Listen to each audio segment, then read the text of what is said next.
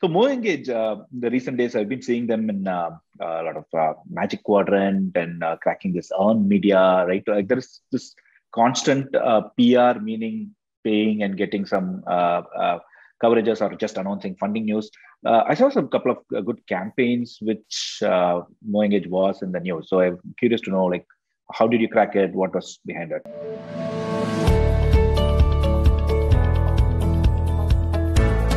I can share a very interesting story about the earned media bit, quite recent also.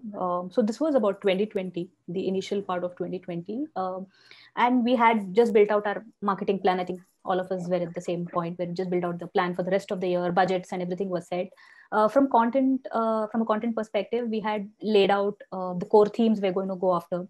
And we were thinking of going after something like growth marketing or growth, because that was the real pain point that our customers or our prospects face when they sort of are in that part of the journey. They are looking at how do I grow from here? How do I take that leap from say 1 to 10 and things like that. So we felt that would be an interesting area to cover and talk about what it takes to make that journey. Unfortunately, because of COVID, we couldn't do that because we felt it wasn't the best time to talk about growth because people were really uncertain about survival at that point. So we had to park that. The other thing that was also in the works at the same time was a data-backed report that we're creating with Actopia. Now, we were trying to produce original content for the Western markets, for North America to be specific at that point. And we realized that we are not a known brand over there. We're quite nascent, probably a year or two into the region. Not too many people knew us. So even if we were to produce a really interesting data-backed report or publish some kind of benchmarks, how would people even trust us? Or why would they even consume our content? Why would they download?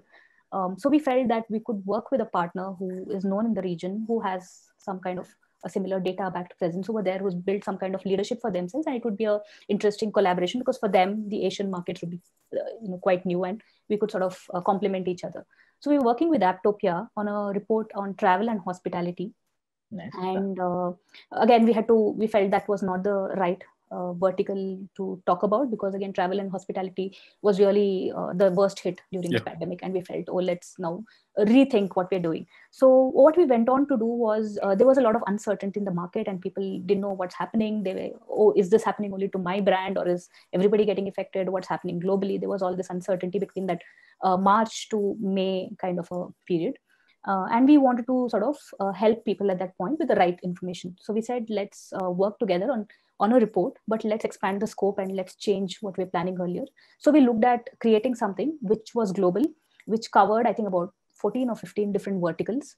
Nice. And across these 5-6 regions that we operate in. And we said, let's work on building out a larger report which talks about what's really happening around the world. What is the impact of this pandemic? And the report was called The Impact of COVID-19 on Businesses. And primarily we focused on what are the engagement trends, what are the downloads, and then the DAUs and MAUs, and how people, how is it growing for certain verticals in certain regions. And there were some contradicting data saying in certain regions, certain verticals are doing well versus some places it was stagnant. And something like a banking was strangely stagnant, wasn't growing much. So there were some interesting trends that we pulled out from there. Real estate in Middle East was growing and people were like, why? There was conversation on why real estate is growing at this point. So there were these data points that we pulled out from both our sides and we published this holistic report. An interesting thing we also did was we said there's a lot of data. It was, I think, a 50-60 pager book. Nice. We knew that people would want things in a snapshot also. So we created like a matrix, like the Gartner Magic Quadrant, so to say. We created a quadrant and we said upcoming or slowdown or growth, hypergrowth, 4 quadrants. So these are sectors on the matrix. Yeah, these were four quadrants on the matrix. And we plotted all the different industries from different regions and said, okay, this is where companies are.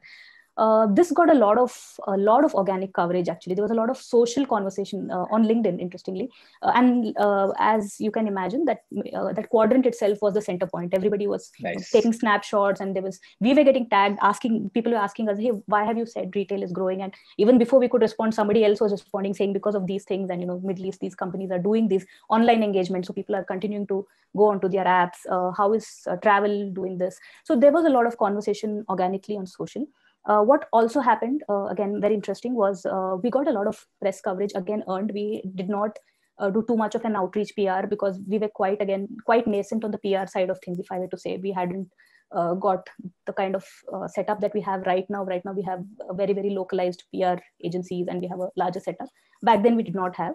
But what happened was we got a lot of media coverage. Of course, we got a lot of coverage in India and Southeast Asia. But interestingly, I think these are probably our biggest achievements, because we got covered by 3 media houses, which is World Economic Forum and the Wall Street Journal and Forbes, and purely organic. We had not even gone to doesn't them. get better than that.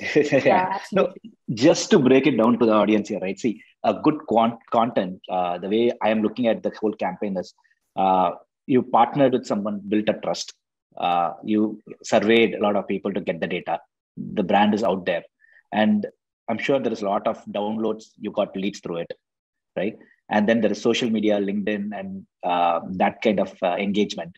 And finally, there is earned media, which is going to help you in SEO, backlinking, high domain authority, whatnot, and the word of mouth, right? There's also There's also like creation and publication of a 50-page book, and then simplifying that into one quadrant. Exactly. One good content can make a world of difference, right? So that's the power of content marketing. Brilliantly executed.